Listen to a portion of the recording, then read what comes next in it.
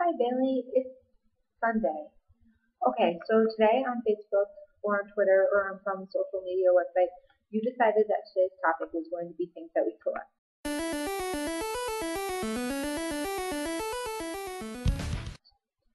I only have two things I collect, and they fall into two categories.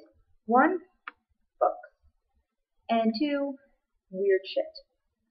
Okay, so my books, I like collecting things signed by authors, and mostly books, but that does include book plates and bookmarks. And I guess other things that could be potentially signed by authors, but I don't know what else they would sign. But anyway, so I have a pretty decent collection of signed things, which are either currently in the mail or in my dorm room. There's a few things, but most of my collection is back at home, where I have things signed by like Holly Black and Suzanne Collins and John Green and awesome people like that. And they are amazing, so I like things that are signed by them. That pretty much sums up that part. Now, now we have my weird stuff.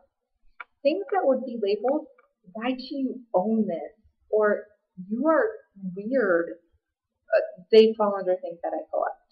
Me and my father have a wall of weirdness. View the picture of the wall of weirdness.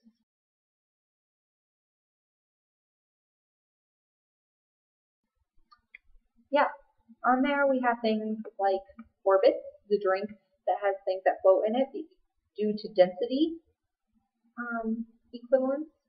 And we have things like Four Loko.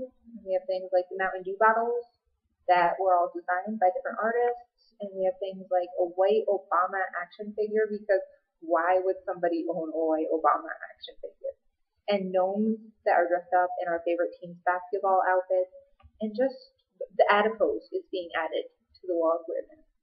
Just things that the normal person probably wouldn't own go on this wall. It usually looks really messy. I think that's the best picture we have of it. And it's just something that I've done with my dad since I was little, and we've always found stuff. We have a daguerreotype, which is one of the first types of photographs, and it's on a piece of glass, or rather, I say like embedded in the glass almost. It's really cool. We have one of those. We have some leather postcards. We have paper dolls of some of the older presidents. It's just something random that we do together. So those are the two things I collect. I'm sorry this video was so short, and you collect dictionaries. Who does that? I don't know. I get the feeling that sometime after I'm a millionaire and win the lottery, I will buy you a full set of the Oxford Dictionary. Alright then. Have a great Sunday.